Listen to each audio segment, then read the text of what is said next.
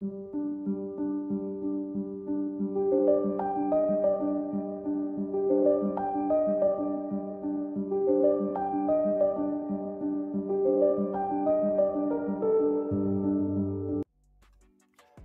everyone, this is Mr. Brain, your friendly neighborhood gaming dad here with another video, and there has been some major updates.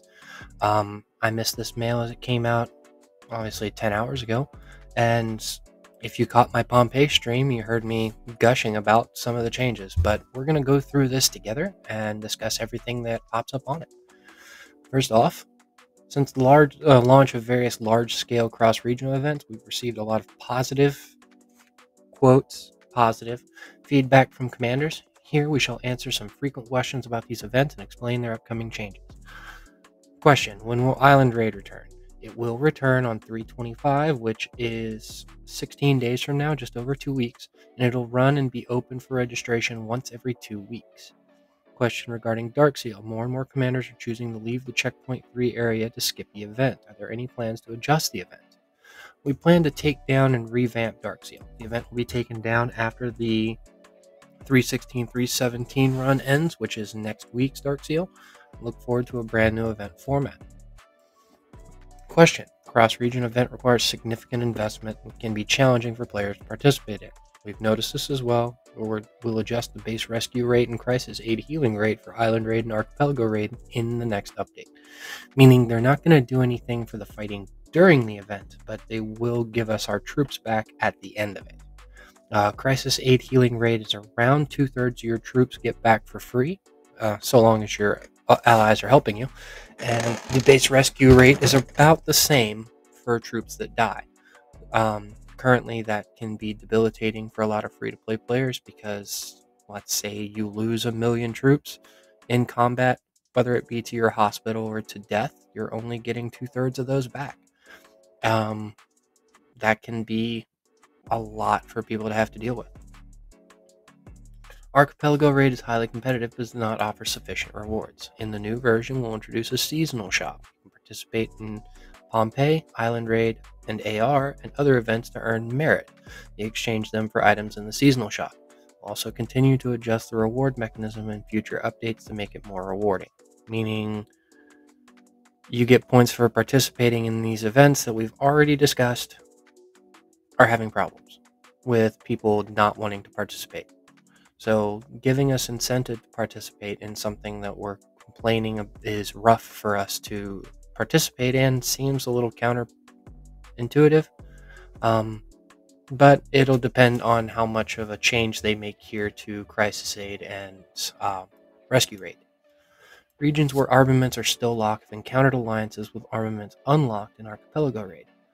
We'll adjust the unlock requirements for armaments so that they'll unlock when your Federation's history is greater than 28 days and your shelter reaches level 24. Additionally, Island Raid and Archipelago Raid will gradually start after the Federation history reaches 28 days. So no more regions that basically regions that don't have armaments unlocked won't be able to participate in those, which honestly shouldn't have been a thing from the beginning. Regions that early shouldn't be trying to participate in cross-region events when they're still working out the kinks in their own alliances back home. So if that was the case for some of the newer regions, I apologize. That's gotta be rough. But I don't think this is going to do anything to fix the actual problem there. Because I can guarantee you that question was not regions where armaments are still locked have encountered alliances where armaments are unlocked. It's armaments being on people in alliances in younger regions being up against people who don't even have level 24 shelters to begin with. Because you can get whales down there, and those whales can still use their armaments. And if it locks them till the 28-day point, sure, that'll be a huge nerf to even whales. But again, you're still going to have situations where people don't have level 24 shelter after that 28-day period.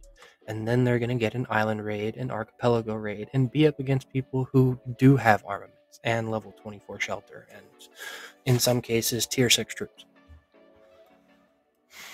What other adjustments or optimizations are there for the large-scale cross-region events? Yeah, no one's asking that question that point blank. Apart from the return of Island Raid, we've adjusted the frequency of cross-river events. Archipelago Raid will run once every 2 weeks. Recovery of Pompeii will run once a week. Hold on. Registration opening on Mondays and battles happening on Tuesdays. What?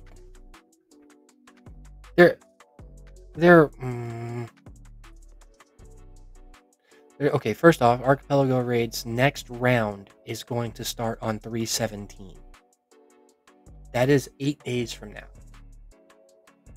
Less than 8 days, because it's currently the 9th. What? If you've seen G1 and G2 right now, they have been through a lot. Granted, they're spenders. They can probably handle it, but not all of them are spenders. And this AR has been brutal on some people. To say that there's going to be another one in less than a week, or at least the registration starting for it in less than a week, that is rough. That is a lot. Recovery of Pompeii happening once a week, I'm all for it. But on Tuesdays? Come on. At least when it's on the weekend, you can just set aside an hour of time to play on your phone and be done. There's a lot. People work. That's why I hate Antpede being on Mondays right now. People want to enjoy spending time with their family. I understand that. I have a family. I balance the time that I have with my family and with the game and with work. But if these events are scheduled while I'm at work, there's nothing I can do. Because I personally can't have my phone at work. But not everyone has that problem. So let me know what you think down in the comments of those two changes. 3. Only the top 10 alliances in a region's alliance might ranking will qualify for recovery of Pompeii. That's not going to change much. Most regions, after they get to a certain point, have 3 to 4 main alliances in their region, and that's it. That does open up some possibilities for people to bounce around different alliances for Pompeii events in order to set up specific teams or to have as many people participate as possible. Because in 3 alliances, you can have 360, 440 members max, around that. About 440 members, and you can split up. You can get 6 to 8 teams out of that of people that want to play Pompeii. Now, we welcome suggestions and opinions regarding the large-scale cross-region events, and we'll carefully consider and adopt them as much as possible. This is the one I'm probably most excited for. If we get positive changes to that base rescue rate and crisis aid healing, then I think that's going to allow low spenders to participate a little bit better. Of course, it's not going to affect anything if matchmaking isn't fixed. But personally, I don't know if the rewards, the seasonal shop, is a good idea. We will see when it comes out what it's going to cost and how to get the rewards for it. And these 2 changes right here bother the absolute crap out of me. But again, we'll see how it plays out when they get launched. If you have any questions about it, if you have any concerns, please voice them in the comments. I'd love to hear them. But with that, this is Mr. Brain, your friendly neighborhood gaming dad, signing off.